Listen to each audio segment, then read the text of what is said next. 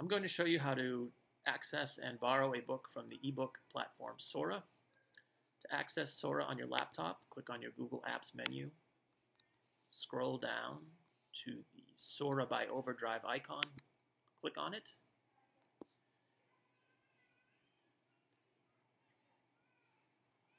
And once you're logged in, you can browse the collection or you can search for a book title.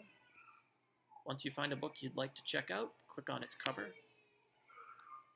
and click on the blue borrow letters below the cover.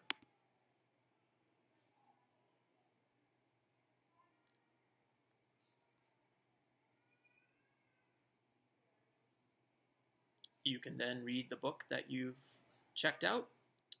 You can also download the Sora app to your iPhone or iPad or other mobile device, and the page that you read on any of the devices will be synced across devices, so you'll never lose your place in the book.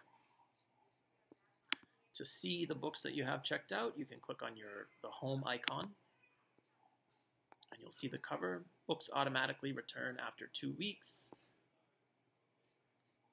Another great feature of Sora is that it allows you to add a public library collection.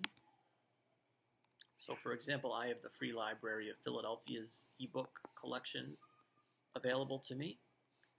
In order to do this, see the video adding a public library collection to Sora. Thank you.